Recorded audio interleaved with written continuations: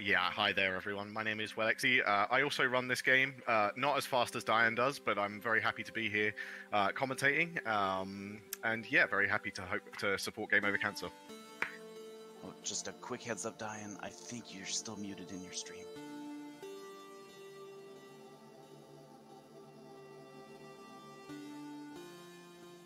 Well, people can hear your intro.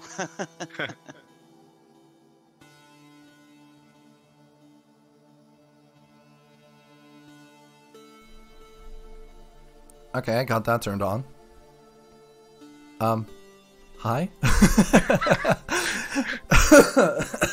It's fine, we're professionals. This is exactly how it's supposed to go. Oh yeah, this is definitely exactly how it's supposed to go.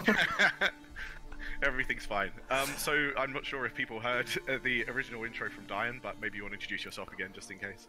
Yeah, I said my name is Dyanketo. I speedrun this game. I tend to go very fast, but it's very explosive, so it can go either way, hence the estimate.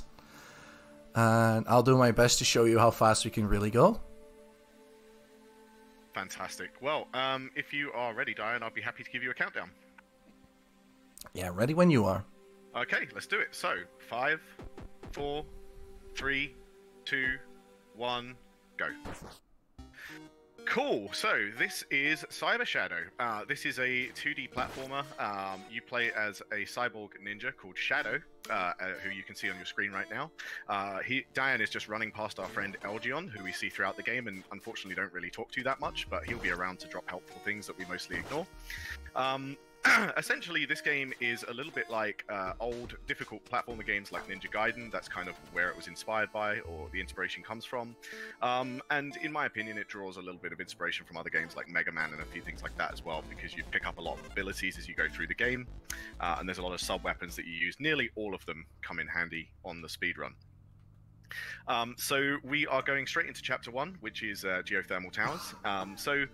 Essentially, what's going to happen is there's 10 chapters to go through of varying lengths, but as we go, we will see the run become much more complex, much more difficult, much faster. In this first chapter, Shadow is only able to basically move side to side and jump and slash with the sword. No other abilities and only 5 health.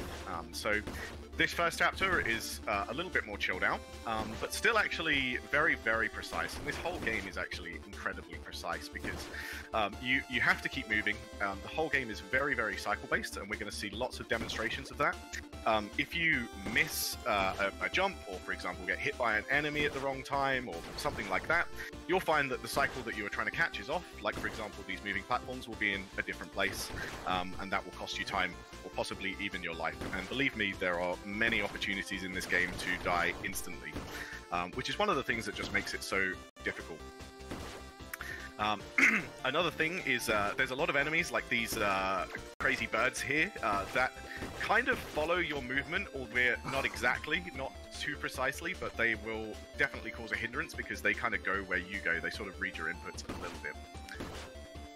So this is another nice example here of Diane manipulating the cycles in the game, because if he hadn't gone through this section exactly precisely, these moving platforms would be in completely different places, and it would take an extra few seconds to make it through. And we are already at our first boss. This is Smasher. Smasher pretty much just tries to slam the ground with you underneath it and fires turrets at you. So he's pretty straightforward. Essentially, you just destroy the turrets and you hit this weak spot eye in the middle, and he's already dead. Congratulations, Diane, on getting our first boss down. That one okay.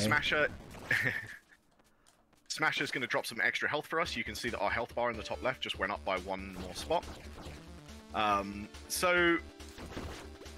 Something we're going to see a little bit more here is our ledge boosts. It's actually very, very difficult to notice them, but it's essentially a way that Diane is moving, where he's leaving it as late as possible to jump when he hits a ledge, and it gives about a 4-frame speed boost.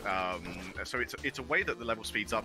The way you can notice it if you're quite eagle-eyed is that sometimes there's like a cloud of white dust that kind of comes off of the ground when Shadow hits the ground. It's very kind of difficult to notice, but it does speed the game up quite considerably, especially in these earlier levels. So yeah, a lot of this first level is mostly just making your way through, manipulating the cycles effectively, and this game is very, very precisely routed as well.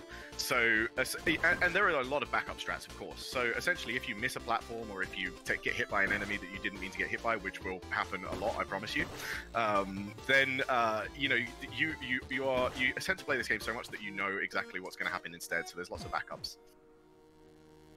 So this is the Master, this pink-haired character here.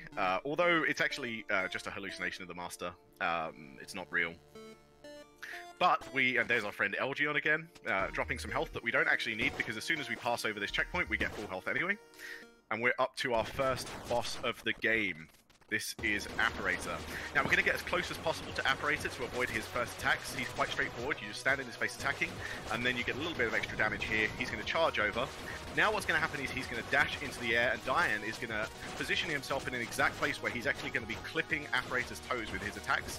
Very nearly a quick kill there, but still a pretty good kill. If you do it exactly correctly, you can actually kill Apparator whilst he's still in the air. And we rescue our friend, the Green Ranger, from our clan, and he's going to drop our first ability pickup. This is the Shuriken.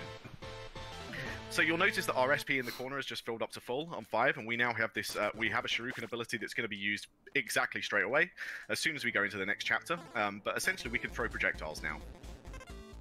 On to chapter 2, which is the disposal facility, and there goes our Shuriken. So, this level is, as the previous level, is heavily cycle-based, so this is very precise movement required here to get through these enemies at the exact right times, avoid the boxes. Dyan's just going to hit that switch, and he's going to grab some extra SP here on the left. So his SP bar at the top left is going to fill up to 6. That means that he is going to get an extra use out of any of his special abilities. At the moment, we only have one, which is the Shuriken, but we will gain many more as the game goes along. As you can see, it's very key here for Dyan to be avoiding these boxes from the air and avoiding the various enemies which are following him around the map. Because if he, as I said, misses even one of them, he's going to end up in an awkward cycle. This enemy here is one of the most hated in the whole game. It starts off sat still in the middle of the room, but every time you damage it, it ejects these flies which kind of follow you around the room. And then it itself comes out. That's a very good fight. Well done, Dyan. The annoying thing about that one is once it's ejected itself from the wall, when you jump up to hit it, it actually tries to avoid you and goes further into the... unfortunate there. That laser is a one-hit kill, but it's okay because we've spawned on a checkpoint that's literally only about 1 second away. So that's an okay death. We can accept that, but that's death number 1. Now that's an excellent damage boost, very well done. So damage boosting in this game is very interesting because you actually always get knocked backwards from the way you're facing. So it's very key to turn shadow facing the other way before you take the damage. Dyan here has just picked up our first sub-weapon. He's bought it from the shop, we'll talk about that in a second. And he's going to be using this blade extender to hit Laser Brain. Laser Brain has a weak point in the center, and when you hit it with the blade extender, it actually takes triple damage. You'll find I'm finding it very hard to keep up with everything that's going on the screen right now because everything's happening so quickly. But yeah, so that's the first boss of this stage, already dead. Laser Brain actually, if it takes enough damage before it's managed to kind of get to a certain point in the fight by essentially hitting it in its weak spot and doing that triple damage to it, kind of shuts down and stops trying to do anything and just stops attacking you completely. So that's what happened there. Is Laser Brain was just completely smashed and stopped functioning. So now we're on to our first kind of semi, I'm going to call it an auto-scroller, because you can't control the speed of this lift. Yeah. Because of that, we have this enemy over here. I call him Fred. Fred is a very special... Oh. Damn it, Fred. Well, that's the end of Fred, unfortunately. Unfortunately, that's the end of Fred. I hope everyone liked him. So yeah, this is a good opportunity to take a breath, but yeah, we still have kept our blade extender. Dyan didn't take any damage during that fight, so one thing to point out about these sub-weapons, so at the moment Dyan's Blade Extender means that he's hitting slightly further with his sword, is you can see 3 yellow dots on the top left of the screen next to Dyan's health bar, and that is actually the health of the weapon. The weapon takes damage at the same time that you do, and so if you take damage, it goes down by 1 at the same time, and if you take 3 damage, then you lose the weapon and that's it. And you can't refill the health of the weapon, you just have to get a new one. So yeah, that's how the weapons work. We also, I should also talk about the shopping in this game, because that was one thing we kind of had to skip over very quickly before Laser Brain. Underneath Shadow's health and SP there, you've got Essence, which is at 54 right now. That is essentially money in this game. Lots of enemies and so forth drop money, or Essence, and you can use that to buy items from the various shops, including weaponry and so forth. So this is another cycle-based area. This was almost perfect going through, but you saw that Dyan took a few bits of damage on the way through that did kind of slow us down a little bit. And we are on to the boss of Chapter 2, which is Scrambler. Scrambler's pretty straightforward. He's just going to do 2 different attacks where he slams the ground and he fires a kind of fireball at you. You can jump up in the air and avoid both. And as soon as Scrambler's health bar hits 0, he, of course, has another one. There's a baby Scrambler inside, who does very similar things, mostly jumps over your head and tries to fire more fireballs at you. He's already finished, and that is Chapter 2. Congratulations. That one actually better than expected. That was very smooth. Now, this is one of the best abilities in the game. This is Rising Fire. So now, if Dyan presses down and attack at the same time, he'll do like an attack which fires 3 fireballs into the air. And this is interesting because if you do it in extremely close range to an enemy, it can actually do a maximum of 4 damage. So it's one of our most powerful attacks in the places that we can use it, and it's used to destroy bosses in certain areas much quicker than perhaps you should be able to. We're on to Chapter 3, which is Mecha City Ruins. So this is a fairly lengthy chapter, lots and lots of opportunities for instant death. So first things first, we've got these enemies which kind of follow Dyan around and try to block where we're going. And of course, more flying enemies that get in the way. Nice little cash pickup there. It is very important to manage money in this game. As I mentioned, you can buy things from the shops, and as I said, this run is very precisely routed, so you need certain amounts of money at certain points in the game. We're going to do some damage boosting through here. You're going to see Shadow is going to turn the other way just before he takes the damage. And we're actually going to do some ledge grabs in this chapter as well. What you saw there is on that platform to the left there, Dyan was able to jump up to that platform even though it's much higher than an area that you would normally be able to jump to. And the reason for that is there's on certain ledges in this game, for some reason, you're able to kind of, when you jump at them in a certain way, the game thinks you are already on that ledge, and it acts like you were kind of falling off of it. You're about to see another demonstration of it here, and then another one right there. It's like you were kind of falling off of it, and it helps you back on. Is that the way you'd phrase it, Dyan?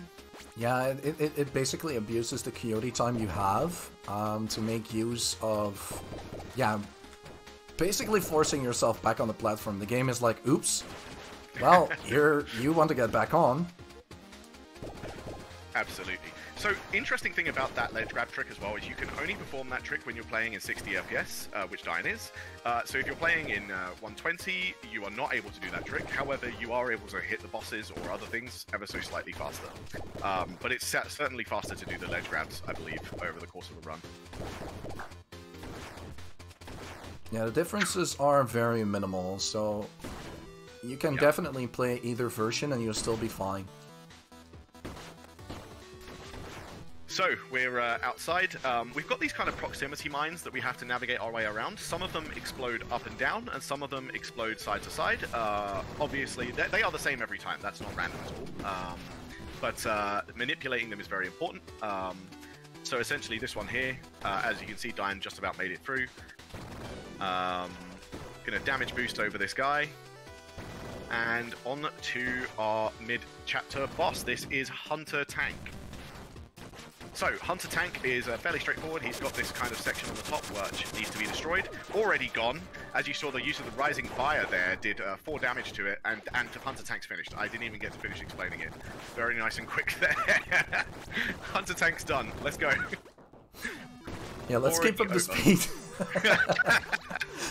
Forget that. Don't worry about Hunter Tank. You know what? Forget it. Cool.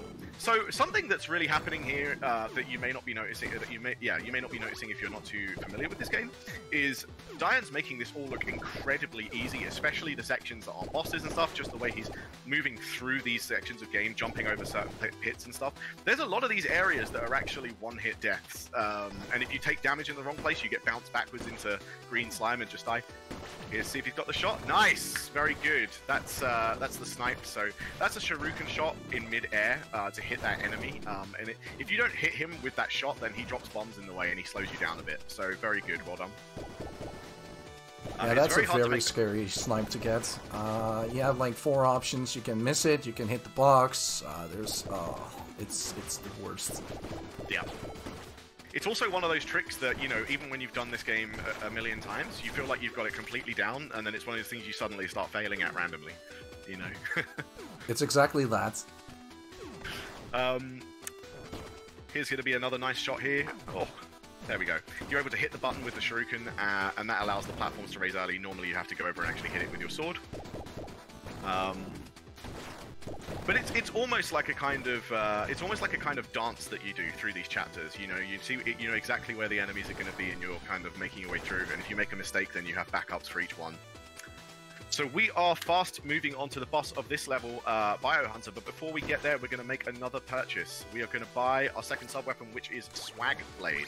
This is a very interesting and very frustrating momentum-based weapon. So essentially the way this works is this weapon kind of follows where you're going or moving or jumping. Dyan's going to use Rising Fire to knock the weapon up into the air and hit Biohunter, and then he's going to do some jumping to make the weapon swing around and hit Biohunter whilst he's in the air. Phase 1 of this fight is already over. We're now moving on to Phase 2, so Dyan's going to position himself on the right-hand side, and as he jumps down, the blade is going to swing in the exact right way, then he's going to hit the boss, Rising Fire to nearly finish him off whilst he's still standing there. Good fight. Good fight, good night. Yeah, Biohunter just wasn't fast enough, I guess. No. So, now we get another extremely interesting ability. This is Airstrike. For rescuing our blue friend there. Airstrike, as you can already see, allows us to smash downwards through the floor. You can do it slowly, and you can do it fast by pressing the button again, and you sort of slam down at maximum speed. This is really cool because it allows you to bounce off of enemies, even if you don't have SP. And this is something I should have probably pointed out earlier, is that you can still use your abilities if you have no SP. They just don't really do that much. So the shuriken, you throw a really weak shuriken out in front of you that doesn't do anything. An airstrike, you just use it without the fire, without the dash downwards. The screen's about to explode. Boom. Okay, cool. Dyan was actually able to use the Swag Blade there to hit a bomb off screen, which is something you're not supposed to hit until after this section, which blows up the wall, and it means that later on, after we leave this dream state, we can leave very quickly. I'll show you what we mean when we get there. This is our first temple of the game. This is the Monkey Temple. So we're going to use the skills we've procured so far to race a monkey to the top of the temple. And you're going to see a lot of use of the airstrike here, which is where he makes the sword face downwards, and he hits these lanterns and boxes. Very nicely done. That one's tricky. There we go. Oh, almost. Very, very good Monkey Temple there. Already over. The monkey is nowhere to be seen. You know, casually playing this game, I think that took me like 15, 20 attempts the first time I did it, and now it's just first time every time for us. Yeah, the monkey is, I guess, outdone at this point. Yeah, it's no longer a challenge. So, we're going to leave this underground cavern. We've still got the Swag Blade because we like it for the next chapter. As you can see, we're just going to walk straight out. But next to that body, there is actually normally a bomb, and that is what Dyan destroyed earlier off-screen with that Swag Blade. And into Chapter 4 Reactor we go. Oh boy, Chapter 4. Already, you know, we are flying through this. Don't worry, lots and lots to go. So, we're going to see a door at the bottom here, which has 2 switches. It's locked. We're going to go to the left room first. We need to hit a switch on the left. Dyan says this room is cursed, but it kind of is still today. Oops. One more go. Oh, did you hit it? It's always cursed. Yeah. There you go. Nice. So yeah, the game kind of wants you to walk over and hit it with your sword by killing all these enemies, but actually you can just hit it with a shuriken from distance if you're a good shot. And we're gonna do the same in this room as well. I actually find this room slightly more difficult than the other room, I'll be honest. Oof. Nice. Oh. There Okay, you go. that was pixel perfect. I was scared of the swag blade the entire time. Yeah, the swag blades can certainly cause some difficulties. It's one of those weapons that you have to get very, very good with, and even then, it still screws you over sometimes. Cool, so we are starting to get into the bowels of the reactor now. So the name of the game on this level is essentially lots and lots of really annoying enemies that get in the way and lots of instant death. There's also long kind of sections without a checkpoint, so essentially sometimes it can just become about staying alive. So there's lots and lots of ways you can damage boost through certain areas and manipulate certain areas in terms of the cycles. Like there, as you saw, Diane took a damage boost through that energy beam. However, at some point, depending on how well it goes, it may get to the stage where health is too low and you have to start playing very carefully. But right now, we are doing just fine. We're about to jump into our first cyber dive room, which is where we go inside one of these computers. This room is actually broken, because normally you're supposed to hit the right switch and the left switch, but actually you can just hit the right switch with a shuriken and leave, and the door is open for you upstairs for some reason.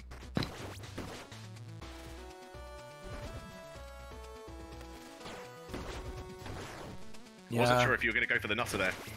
No. I missed. I had 2 health. I'm not going to risk that. I didn't notice that, to be fair. You can get through that section very, very quickly by putting yourself at great risk. It's a strat called the Nutter, which we didn't do today, but that's okay. It was probably not worth it. The checkpoint's quite far back. Yeah, that definitely was not a brisket or biscuit situation. Yeah. Cool. Look, so we are just continuing to work our way through. Yeah, essentially, it's a lot of just kind of working our way through, avoiding these enemies, and making sure that we're getting through and getting the right cycles.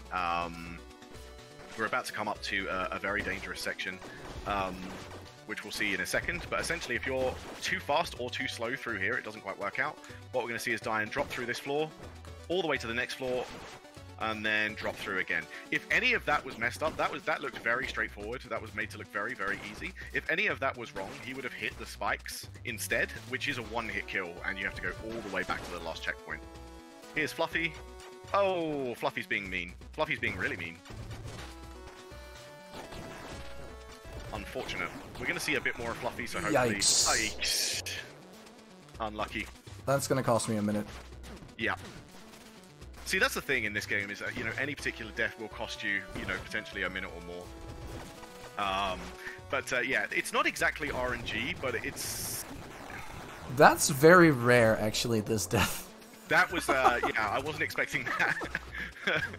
But it's it's a good demonstration of how the spikes are a one-hit death there, so, that's what you wanted to show, I'm sure.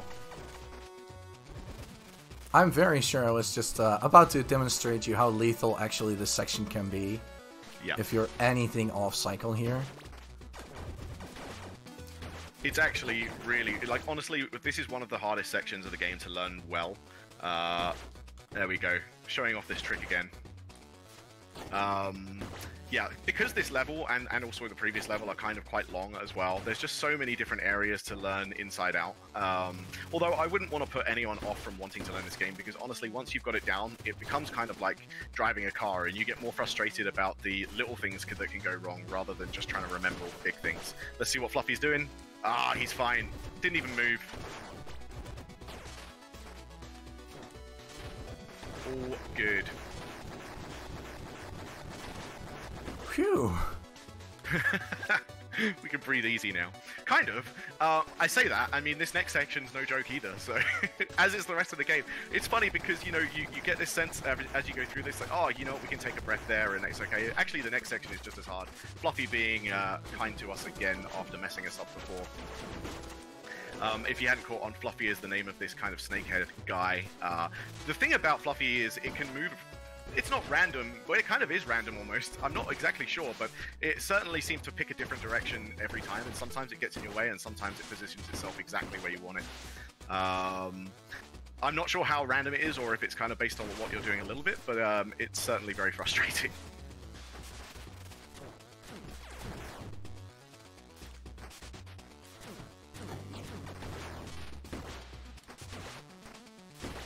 Nearly there. Oh, that's nice. Grab that safety health there. Cool. So we are about to purchase our third sub-weapon of the game, which is the Charge Blaster. And we're coming up to our the boss, the mid-boss of this level. So this is Mecha Dragon. This is the most RNG-heavy boss of the game. So essentially, we're going to drop these platforms into the water, which are what we're going to need to stand on. Mecha Dragon is underneath us there. He can go 50-50 left or right. He has gone left. Diane has hit him with a full Charge Blaster and has taken off nearly 75% of his health there, so it's an excellent start to this fight. As you can see, Mecha Dragon destroys the platforms that we're standing on. We're going to hit him with another full Charge Blaster, and that's a 2-cycle. Excellent fight. That's exactly what you want. Really well done there, Diane.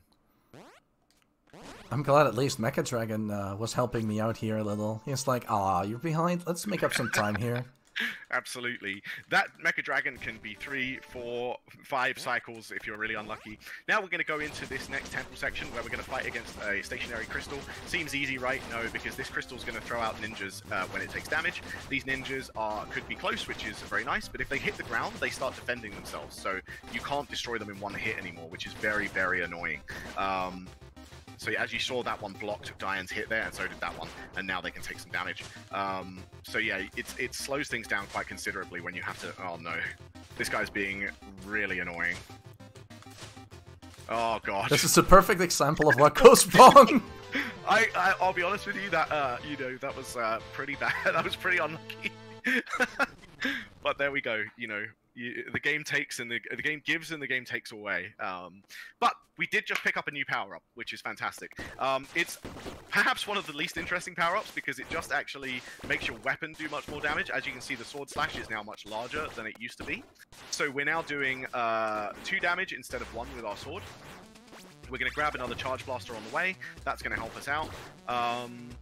Now, the Charge Blaster, essentially, what's interesting, as I mentioned earlier, is you take damage the weapon takes damage as you take damage. So if we were going for kind of world record or something here, we would try and keep the Charge Blaster probably all the way through this level and all the way through the next level to be able to use it for some skips. But because it's a marathon, there is a much safer strat we can use in a second, where we're going to actually buy a different sub-weapon called a shield. And we're going to use that one instead because it's quite a bit safer, and it's just safer, really. Yeah, the shield makes me immune to projectiles, which is really nice to have. Now you're immune to projectiles from the front, and this is the boss of the chapter, a vessel defense system. So, you hit it once, you destroy all of its little nodes here, and then it becomes vulnerable, but it also shoots at you and charges up the floor. Then we're gonna Rising Fire it. Well, that's already finished. It's very hard to explain that boss in the time that you're fighting it. It is very, very much choreographed into the, system. You have to do it in a very specific way. You have to meet certain points. Otherwise, you take damage, and as soon as you take damage, the entire fight goes wrong. You're better off resetting. That's it. So, we're about to pick up one of the best abilities in the whole game. This is the parry.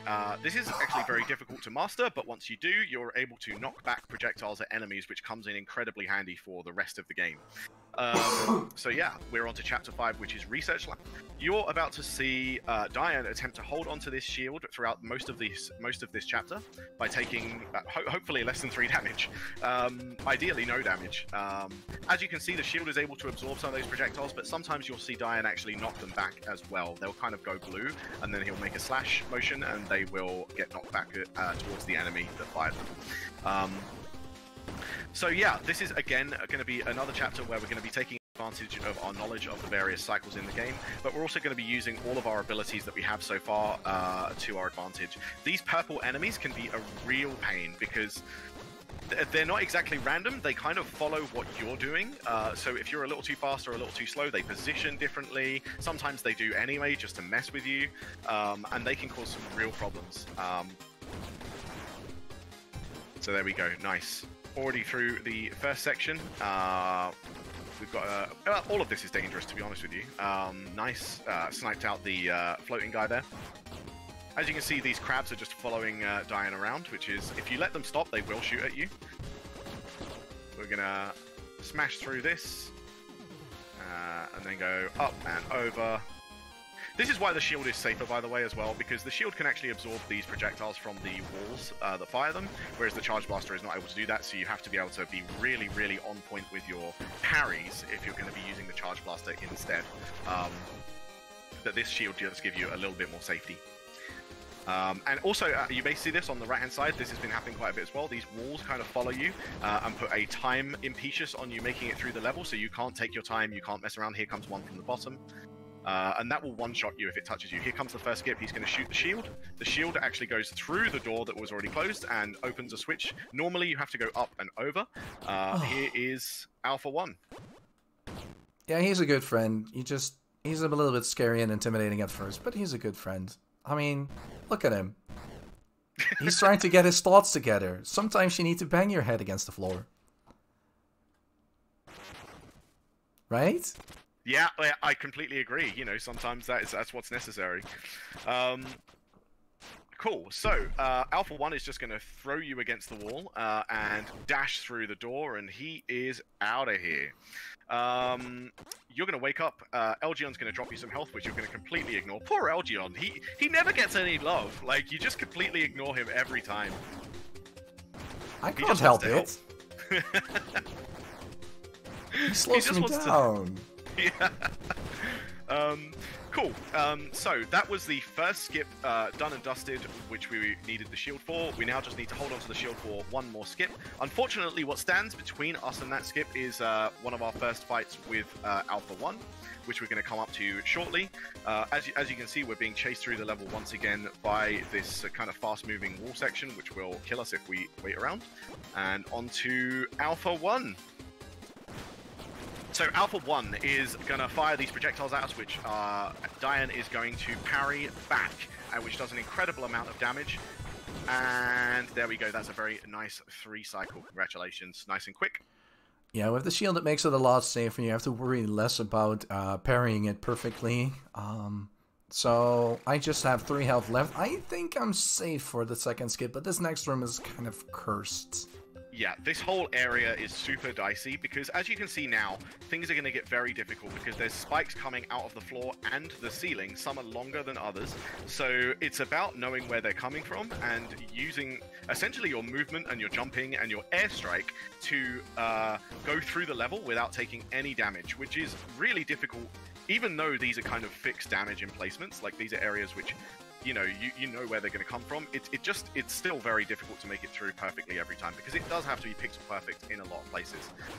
Diane has done it though. He's made it look incredibly easy, and that is skip number 2. He's going to fire the shield through the door, and that opens up a door which we will show later. He's going to reload the game because we don't want the shield for this section. This is Alpha 3.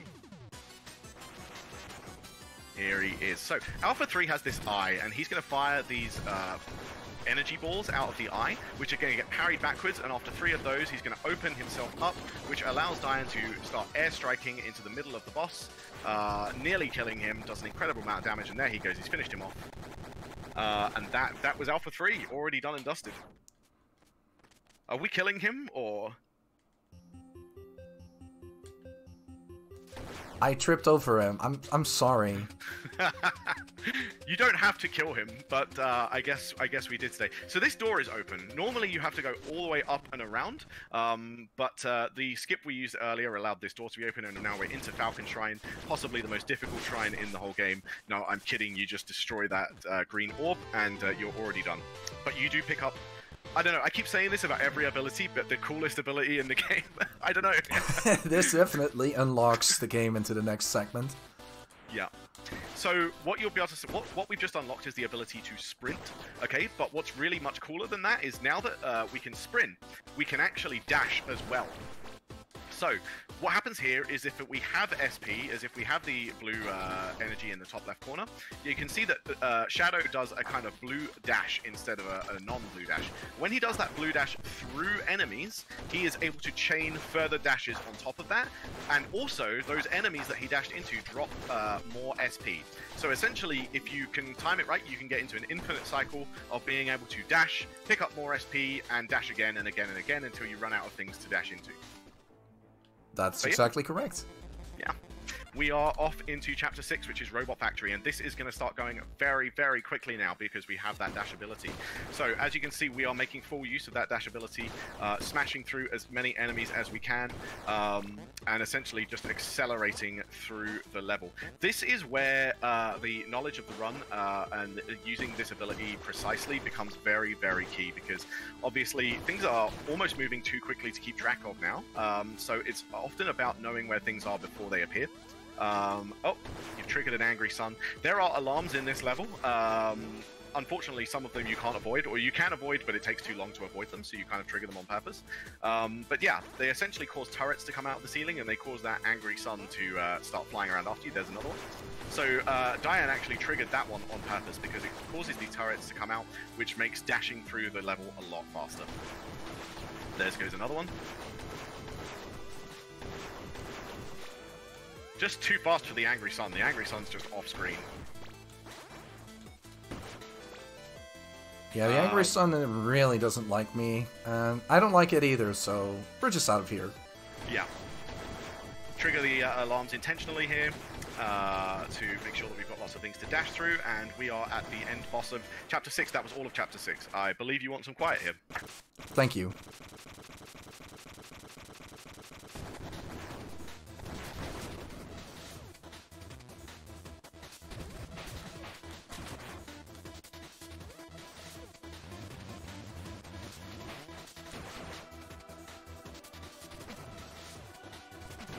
Okay, we're in the clear. Fantastic work. Cool. So this boss essentially can be quite tricky because it fires these projectiles at you, which you have to parry back towards it. And you have to parry a lot of them back, so you have to really time your parries extremely well.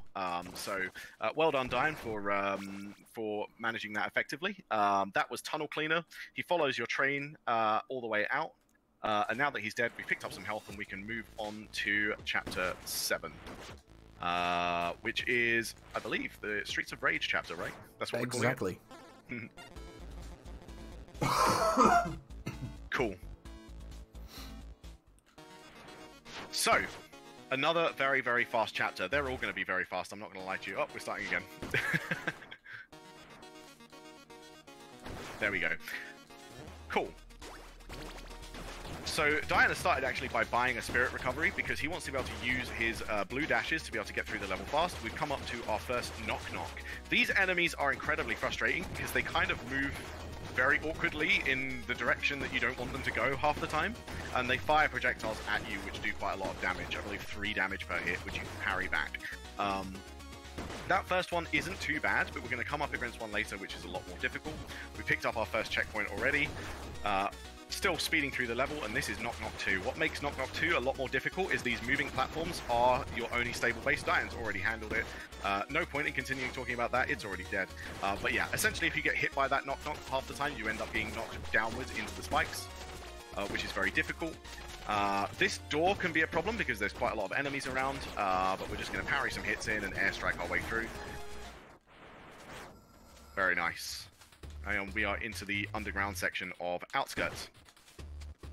Something you might see as well is that sometimes when we have no SP, we're able to still do the dash, but mixes come to a kind of an abrupt stop and we can't follow it up with another dash. But sometimes that's useful because if there's nothing to hit, you can actually just spam the dash and strike button to go very, very quickly.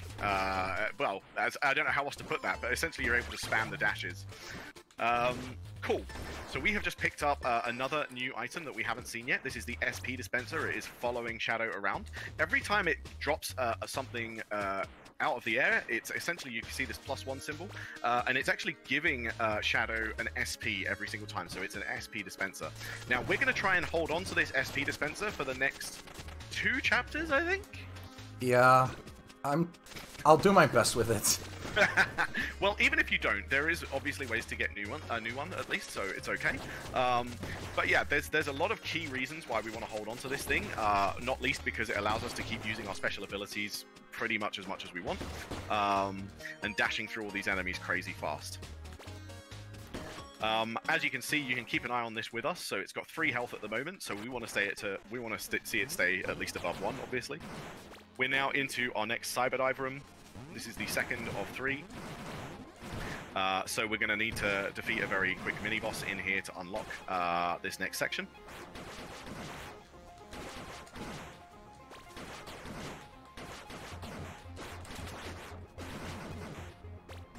Piece of cake. Nice work. Phew. Yeah, this thing has been giving me worries lately. There's this one small, really small one-block gap that if you make a slight mistake trying to parry him, you will fall down into it. Ugh. Yeah, it's happened to me, and every time I get scared when I get close to it since it happened. It's one of those things you're just so conscious of now. Yes, it keeps me on guard every time. So we are into Dragon Shrine.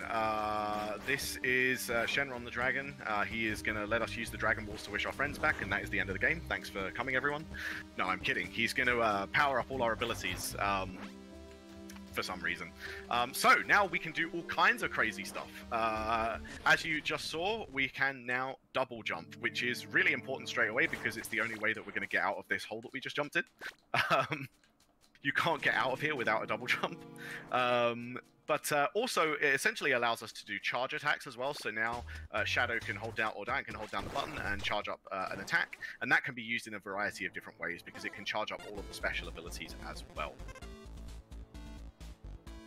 Ooh, things are about to get very quick indeed. This is Return to Mecha City. This is the longest chapter in the game, but it is also one of the fastest. We're doing a quick restart there because we didn't want to take that damage. Yeah, unfortunately I lost the SP dispenser for that. It's okay, you can buy another one. So, this is going to be some very precise air dashing. Okay, so essentially what we're seeing here is lots of quick sprints and then dashing through, avoiding a lot of enemies as possible.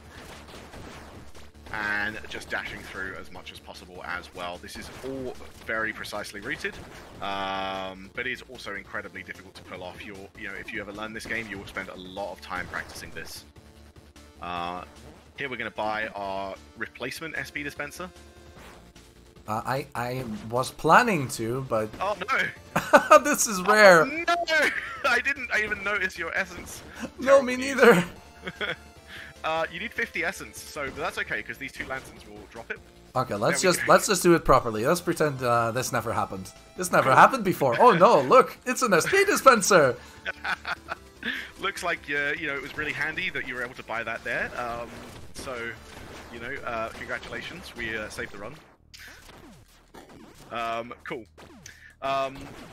So, we are now coming up to Exo, but before we can Exo is this bike, but before we can activate Exo, we have to go into this extra cyber dive room because Exo is locked in place. And will talk to us if we try to talk to Exo, but basically needs our help to leave. So we have to go into this cyber dive room, defeat another small mini-boss, and then we will be able to board Exo. Now, what's going to be interesting is after this mini-boss is dead, we're going to see why the SP dispenser is so key, because essentially what's going to happen is normally the SP dispenser will give us SP when we're short of SP. However, what's going to happen is Diane is going to get rid of all of the SP before boarding Exo, so that he's on 0 SP, okay? And then when we're on Exo, Exo can't use SP, okay? So essentially what's going to happen is the SP dispenser is going to go, oh man, I have to give you something, so he's going to start giving us money instead. ATM dispenser is alive. Online and on 3 health, fantastic. Now, as you can see, our money is going up in the corner. That's very handy, so SP dispenser is already going to be paying for itself. This is an auto-scroller, so yeah, not really much to say about this. It's just lots of jumping over stuff. It is the same every single time. It literally never changes. Cool music, though. We have a bike ride. We're riding on a bike. And we're going fast. I'm not complaining. I like this. Yeah, would you say this is the most relaxing part of the run? Because at least, you know, you can just chill out and you know what's going to happen. Yeah, it's one of the breathing room spaces. You've just beaten, like, one of the hardest parts of chapter 8. Oh, no, I'm lying. Haha. This game only gets harder. It only gets more punishing. But yeah, there is an achievement you can get for doing this whole section without taking any damage called Don't Scratch the Paint. So you know, when you get better at it, there's an achievement to be had. And it's not a difficult achievement to get because everything is the same every time you go through. I'm keeping this one alive. Bob is a hero. Yeah, that's funny because the enemies will just leave. If they don't hit you, they just kind of give up and go. Yep. Uh-oh. I guess it's time to step on the gas. Because in this case, the motorcycle is like, well, I don't think I can escape this, so I'll just eject. Luckily, Exo, the bike, comes with the best safety system ever. And you've got this crazy bubble that you get to bounce around in. So, we're into the midsection between the two Exo sections. Essentially, what's going to happen here is we've crashed our bike. We now have to go and catch up with Exo again. We still need to hold on to our SP dispenser because we want to make some more money out of it. We want to, use it for the next chapter as well. I wasn't sure if you were going to try and go through this door the special way. I tried it, but unfortunately I was too high for the setup. Ah, that's a shame. You can do a weird kind of dash where you just go straight through the door and end up on the other side if there is an enemy beforehand. Cool. We are on to our next Exo section, and we're back to getting money out of the SP dispenser. So this section's a little bit different. Sorry, go on. No, I was just commenting like, Mr. Krabs, you know, I like money. Exactly that. Absolutely, and you need money. You know, you really do need money for especially the later sections of this game as well. So look, this is just a kind of a big pew-pew section. You just kind of run along as Exo, just smashing through the enemies. You kind of do have to be somewhat careful because they can kill you. You know, there are some of the things that do quite a lot of damage. We're coming up to our midsection boss, and we are going to attack aggressively. Literally, he actually tells you how to kill this boss quickly, speedrun style, because you really do just need to stand next to it and just spam the fire button until the dropship leaves. There we go. He's done. That was the end of dropship. You couldn't see it, but the dropship actually does drop enemies. But they were dying as they were coming out, so they just kind of, the dropship kind of just dropped money instead. Probably a good time to point out as well that you are seeing the chat boxes and the cutscenes fly past at an incredible rate of speed. There is a chat skip feature, a text skip feature in this game that the developer put in much later on than after it came out. We actually used to have to skip text manually by mashing the buttons, which was difficult and a little bit awkward because you ended up pressing extra buttons you didn't need to press sometimes. But the developer kindly added in a text skip feature, and now we can just hold down 2 buttons and skip through it at maximum speed. Well, that's what you think, but we still mash your text. Yeah, we still. Do you really? Yes. Oh my God, if you hold the chat skip button and you actually mash the confirm button at the same time, you actually still go through your text faster. So you basically hold the chat skip and mash. Oh my God, I didn't know that. See, I'm learning things. That's a new thing every day. So this was our non-boss fight against Apparator. We start to hate Apparator. You may remember him from the start of the game, but he's come along and he's blown up Exo. Rip, our best friend. We only knew her for so short. Unfortunate. Apparator has also left us on 1 HP, so Diane is going to try and do this next section on 1 HP. This is one of the hardest sections of the whole game. I'm going to stay a little bit silent for this.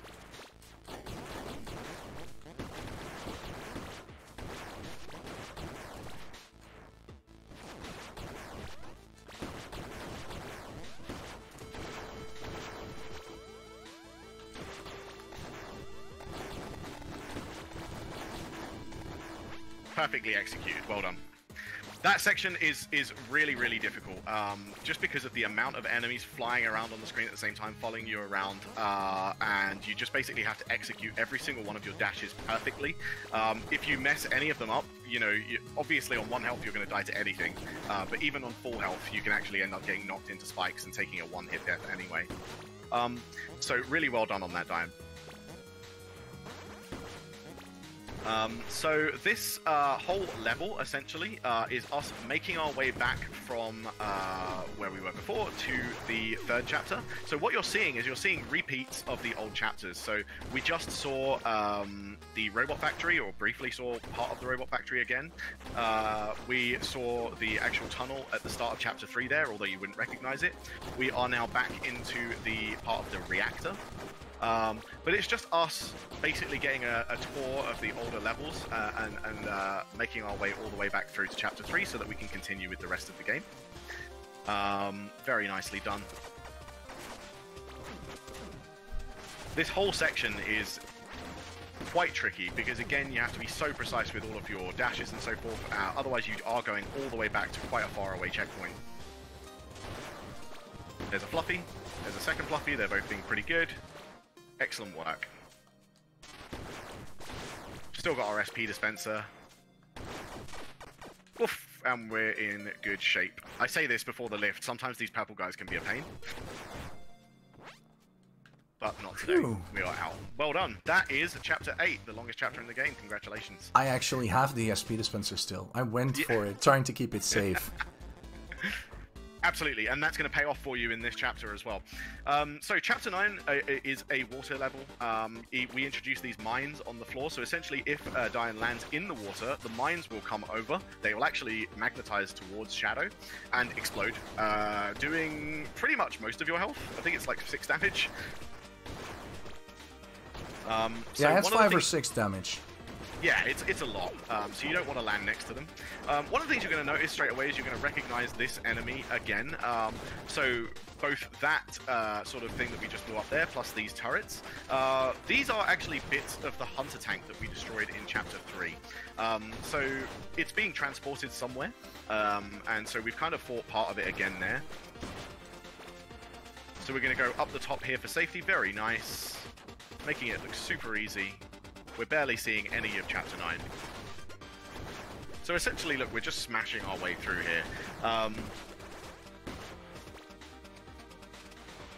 Oh, very cool. So that box is a little bit strange because for some reason you can dash through it. It does have sides, but when you try to dash through it, you are able to dash through it, which is a bit crazy.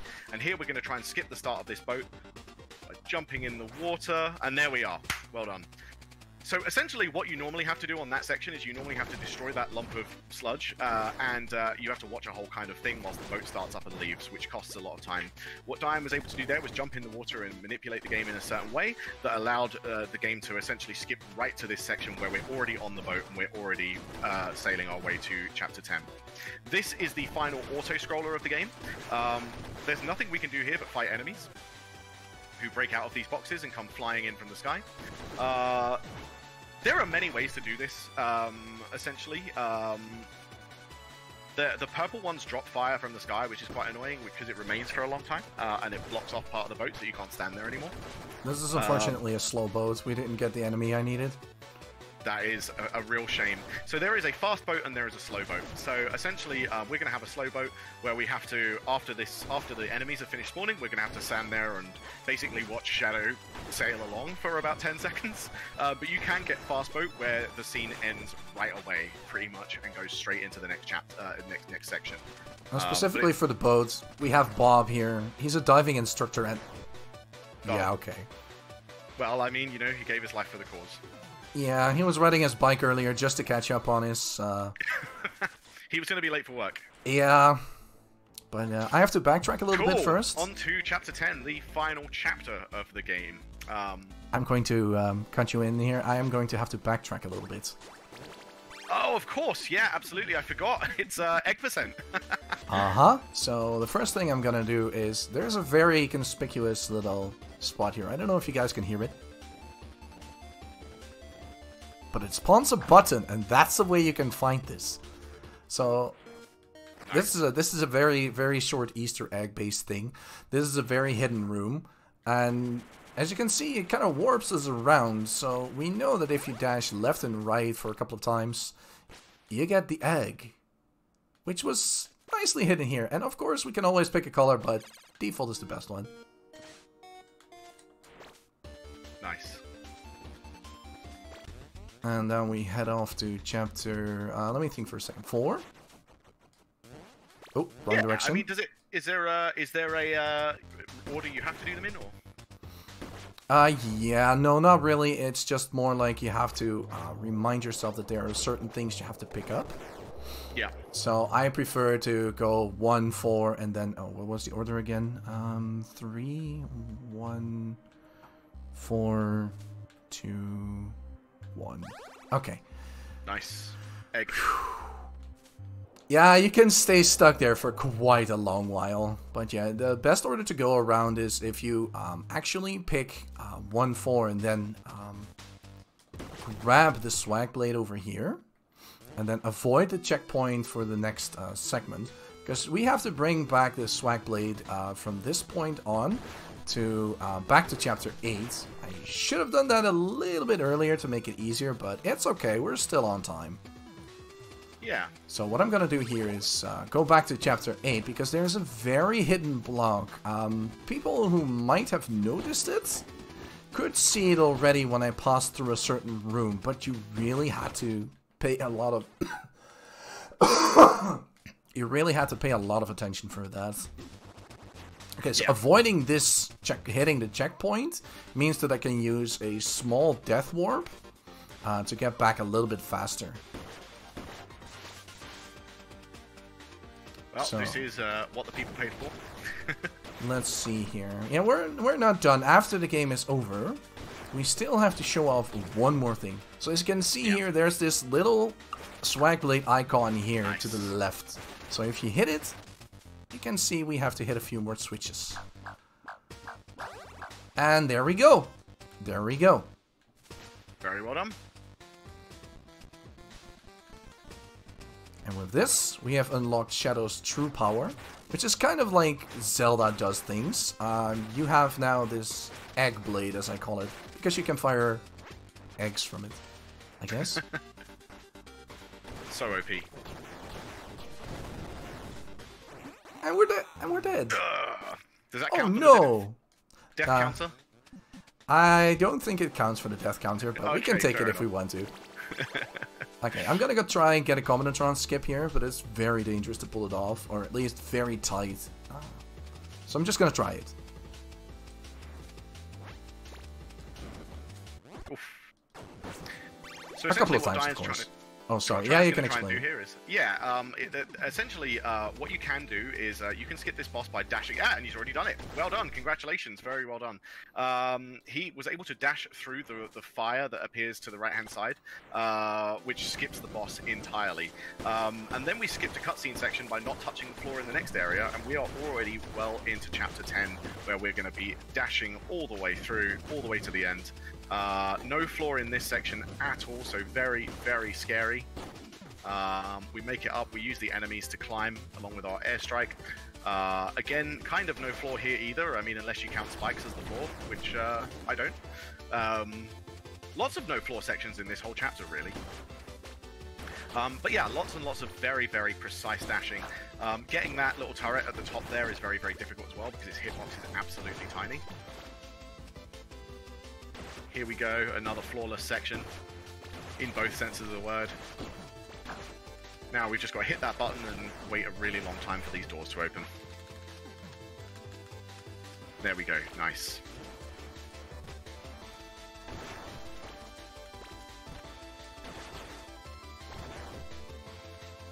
Still got that SP dispenser going, which is fantastic.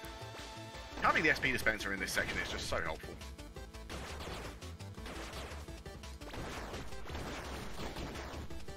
We've got another nice slow door section where we have to hit this switch and wait a really long time for these doors to open. Then we're going to hit that switch and we have to stand here destroying these plants for a while. They essentially fire these projectiles at you to kind of follow you around. And there we go.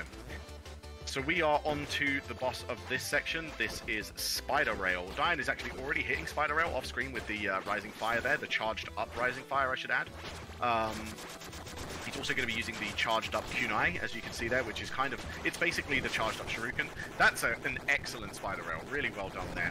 The reason why spider rail's health just went melted away there is because Diane, he actually fires these kind of donuts at you, energy beam donuts, and Diane actually reflected back all of them and was able to hit the boss with all of them, which just melted his health away completely. We are on to the, well, basically the very, very final section of the game. We call this the climb, because it is a climb.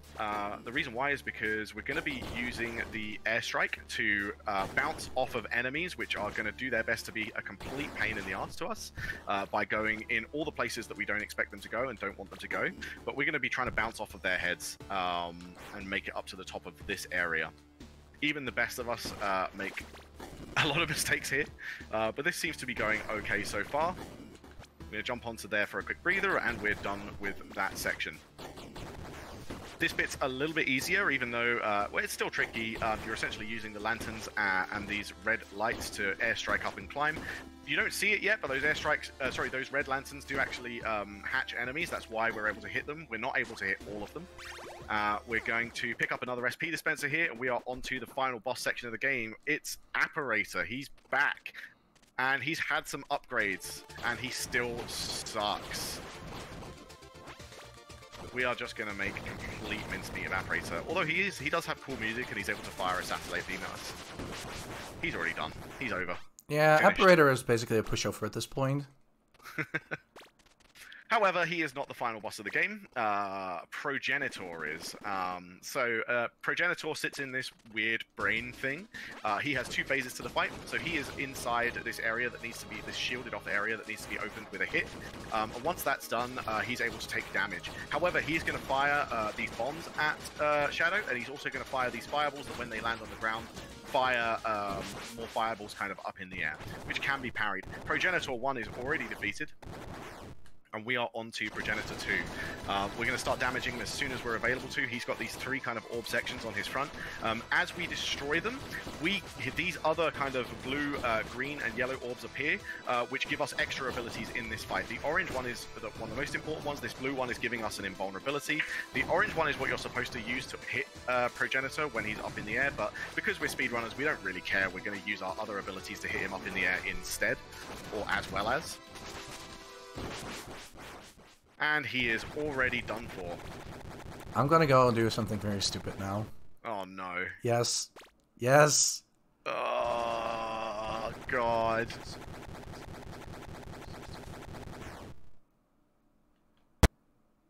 He did it!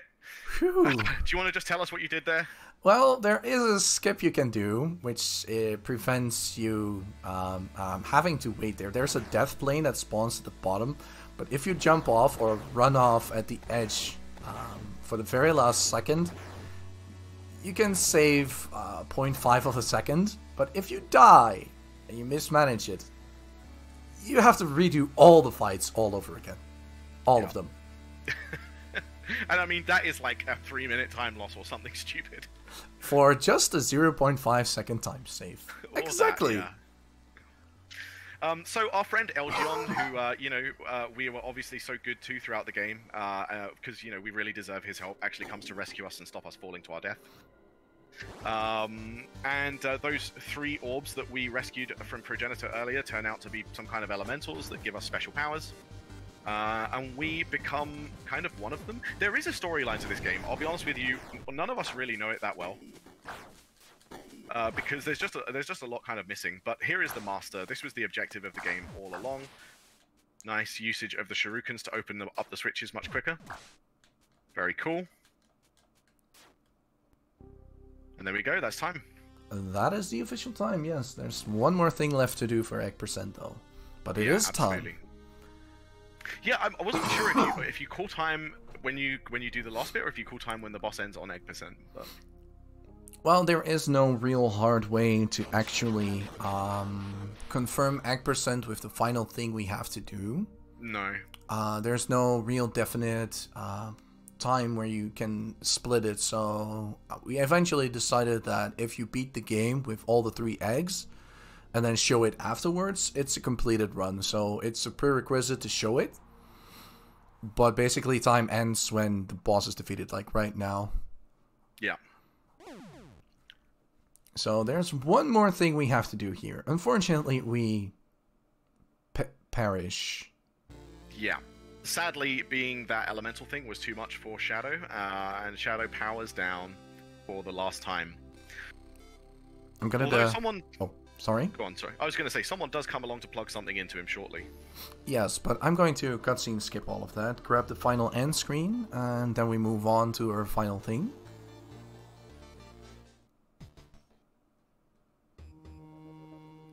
Minus There one we go. death. Minus One one intentional death. Okay, so now it's time to do the one line Cool. final So thing. That we are is... going to go and see what reward we got for going for egg percent. We first have to climb down a little bit, though.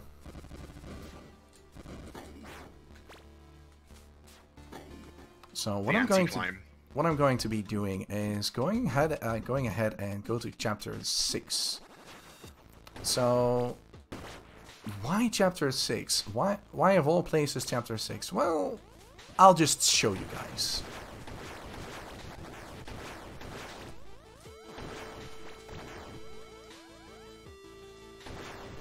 It's just because it's our favorite chapter. We just love the robot factory. Exactly. You can dash through all these things, it's super fast.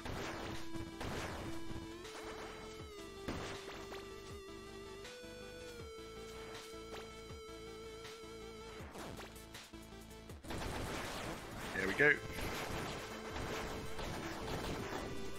But the damn, train where's is the train gone. And there's just nothing here except for a lone empty robot. There's 2 secrets here. One of them is what we're gonna find out right now. Egg. Egg. Egg. I showed you my egg, please respond. But with that, yeah, we are officially done. We have seen our Lord Savior, the egg robot. Diane, you cut out there. Oh, yeah, sorry. With You that, said we are, and that was it. yeah, with that, we are done with egg percent, with the entire run. This is our Lord and Savior, the egg robot. And this has been Cyber Shadow. I hope you guys enjoyed the run. I hope you guys all enjoyed the egg percent. A couple of words before I actually want to cut off. I want to thank Game Over Cancer for having me, for allowing me to run this. Alexei for doing splendid commentary, really. And the Cyber Shadow community for being really supportive, being around. Yeah, and those are my final words. Thank you very much, Diane. That was a really fantastic run, and thank you for allowing me to come along and commentate on it for you. I really enjoyed myself, and I always love watching a good Cyber Shadow run, so thank you. And thanks to you both. It was a fantastic run. Thank you for showing the egg robot. I will now praise it, and I will now be eating some eggs as well. Be enlightened. As it made me quite hungry. But everybody hold on. We will be right back with some Legend of Zelda Majora's Mask All Songs run with run by Genesis. So don't go anywhere.